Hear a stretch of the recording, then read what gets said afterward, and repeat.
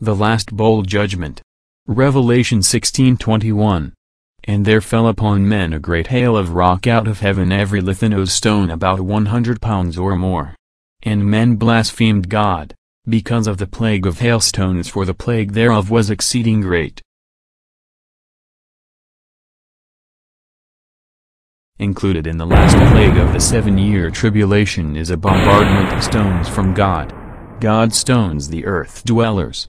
They curse him. The penalty by law. Death by stoning.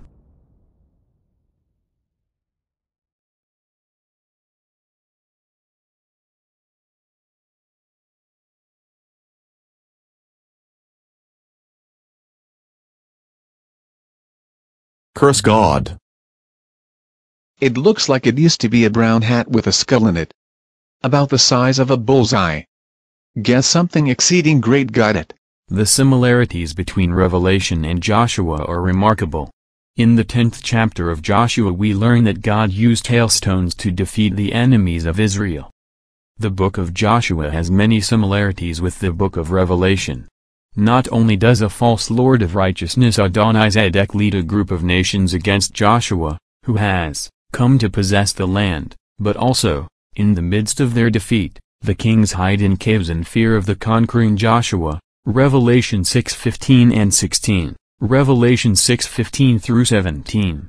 Then the kings of the earth and the great men, the captains, the wealthy, the powerful, and every man whether slave or free, hid themselves in caves and among mountain rocks. They called out to the mountains and the rocks, fall on us and hide us from the face of him who sits on the throne and from the wrath of the Lamb.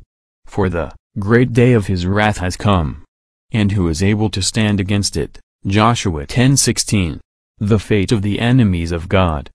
Death by stoning. Hiding in caves for the fear of the judgment of God. Adonizedek means Lord of Righteousness. He represents the Antichrist. Joshua represents Jesus Christ. Adonizedek leads many nations against Joshua. The Antichrist will lead many nations against Jesus. God sent the hornets to help Joshua against the enemies of Israel. Major welts and swelling. Just like the grievous sores of Revelation 16:2 from the first bowl judgment. Ouch. The captain is Jesus. Joshua's name means, Jehovah saves. The same word in the New Testament is Jesus. Joshua is a type of Jesus. Acts 7:45. Stephen gives Jesus the credit for the victory recorded in the book of Joshua. Possibly because of the parallel ministries of Joshua who conquered Canaan and Jesus who had come to conquer Satan, sin, and death. In Joshua 6, there were 7 priests blowing 7 trumpets. In Revelation 8, there are 7 angels blowing 7 trumpets.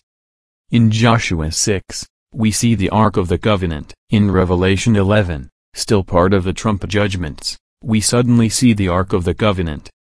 In Joshua, it is Jericho that must fall before the people can enter the promised land. In Revelation, it is Babylon that falls. Joshua 6:10. Joshua commanded the people, saying, You shall not shout nor let your voice be heard nor let a word proceed out of your mouth, until the day I tell you, shout.